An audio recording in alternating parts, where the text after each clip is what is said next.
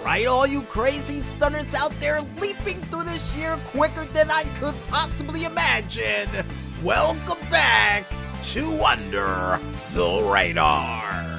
And now it's time to check and see which one of you crazy stunners is gonna actually make it out of the first month of this year with all your bones still intact as we leap into yet another month-ending edition of the wild world of stunts. And the first stunt that we have up comes from the Twitterverse, folks, from the Twitter page of Inertial Drift, or Inertial Drift? You know what, we'll go with the first one, with their screenshot from the video game Inertial Drift. That I got a feeling I'm butchering the hell out of the name, but don't worry folks, we'll save it after this cool stunt. Because during this said stunt, we'll feature an unnamed driver driving his car backwards in the midst of a race, only for him to do a full, cool, and clean 180 spin to get back into the race during this very race. And would say right above the screenshot itself, going the wrong way? No problem. And I got a feeling he put on a pair of sunglasses before he actually turned on the lights for this car and then went straight forward during this said race. Not bad. Not bad at all. And Maestro's giving it a 10 not only because of the atmosphere, but because of how clean he was able to pull off this 180. So am I.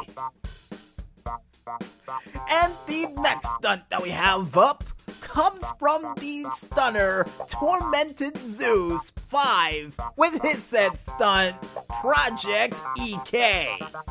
And this stunt features yet another unnamed driver who decided to go to the Los Santos International Airport to go and play his favorite game of Star Fox 64 by launching his bulletproof Karen through the air and would go ahead and do a barrel roll on several different occasions only to land on the upper roads of the Los Santos International Airport with not a car in sight, landing on all four wheels like what, Maestro? Like a glove? For him to just drive off like nothing happened. Nice. And according to the Maestro, he did 1, 2, 3, 4, 5 spins before hitting the ground. And with that height, pretty impressive to pull that off. Nice work. And to keep the great stunts going, folks, the next stunt that we have up comes from Retro Cyrus, nice name by the way, with his said stunt, Backflip Work. And in this stunt, stunner that goes by the name of Tyrone, no last name by the way, decided to go out to the rock quarry and go for a little bit of rock and roll stunts and go on a four-wheeler customized to his liking and pull off a beautiful moonsault and land on all four wheels like what, Maestro? Like a glove? Only to get chased down by one of the new cars that released last week that I think is called the Nagasaki something? I don't know. For some strange reason, it reminds me of something that Suzuki would make, and it's a pretty good off-road vehicle to get chased by. And apparently, according to the Maestro, that was his friend Mike with the camera chasing him from behind to try to get the footage of the perfect moonsault while he was behind him. So, we'll give him some extra brownie points for that too, because if you're able to keep up with somebody to get that slow motion footage of that moonsault, yeah, you deserve that brownie point for that. And the next stunt that we have up, or should I say movie trailer, which comes from Netflix Movies, Double V Pictures, and of course MCP with their stunt, 007 Blood and Tears Act 3 teaser trailer. And in this said trailer, which not only features high-octane action of, I do believe, the agent that goes by the name of Alex outrunning a whole bunch of Apache helicopters, but also sees him getting in a fight with another agent that goes by the name of Mike on the scene with a wrench.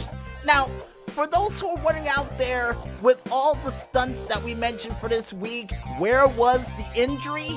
This would be it, because according to the behind-the-scenes footage we were so kind to get for this said week's edition of the Wild World of Stunts, according to Netflix Movies, the guy who plays Mike would end up getting hit with the wrench on the side of his face so hard, he would fracture his jaw. So yeah, he really hit him, and he really broke his jaw, which actually delayed movie productions for about a good 3 to 4 weeks. Yikes. But nevertheless, I still got a feeling that Act 3 will be just as good as Act 2 and 1 when we eventually review it on the Wild World of Stunts. Yeah, let's review them all. And the last but not least stunt, and something I got a feeling was probably from a movie as well, comes from none other than XX Eduardo Santos with their said stunt, GTA 5 Siga o Trem, which translates from Portuguese as follow the train. And how in the world would these two riders try to follow the train? And oh, we almost forgot to mention, besides Eduardo on the bike, you would also have Alejandro on the bike as well, both trying to pull off cool train stunts, but only Eduardo would land on the train in a muy magnifico way by landing on the boxcar in one leap with both wheels landing on the train like what, maestro? Like a glove? Only for his buddy Alejandro to say, oh yeah, I can do that too. And when he tried to jump over, he would miss the jump, hit the side of the train, and would decide to try to follow the train all the way into the inner cities of Los Santos. And according to eyewitnesses, from the third attempt that he tried to do, yeah, he hit a train signal or a cross signal and would unfortunately be knocked unconscious. And according to the doctors, he's fine, but the only thing he suffered was a bruised head, I think? He ended up with a lump on the back of his head from hitting that bell that goes ding, ding, ding for the train symbol. So, yeah, he's gonna be out for a while, but he's alright.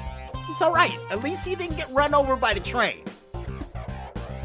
And if you guys want to check out any other crazy and zany stunts of people trying to get themselves maimed for unnecessary fame, you can head on over to the Rockstar Social Club page, only known as socialclub.rockstargames.com, and click ever so lightly on that video button to check out a whole bunch of crazy stunters out there that are really trying to break this month in by breaking a few bones or records. We're hoping more for records than bones, despite what you think out there. And I guess with that said, folks, we might as well head back into this music, and when we return, we'll be back with another month-ending edition of the GTA Online Top 5 Tracks of the Month, right after this. So don't go anywhere just yet, folks, and stay tuned.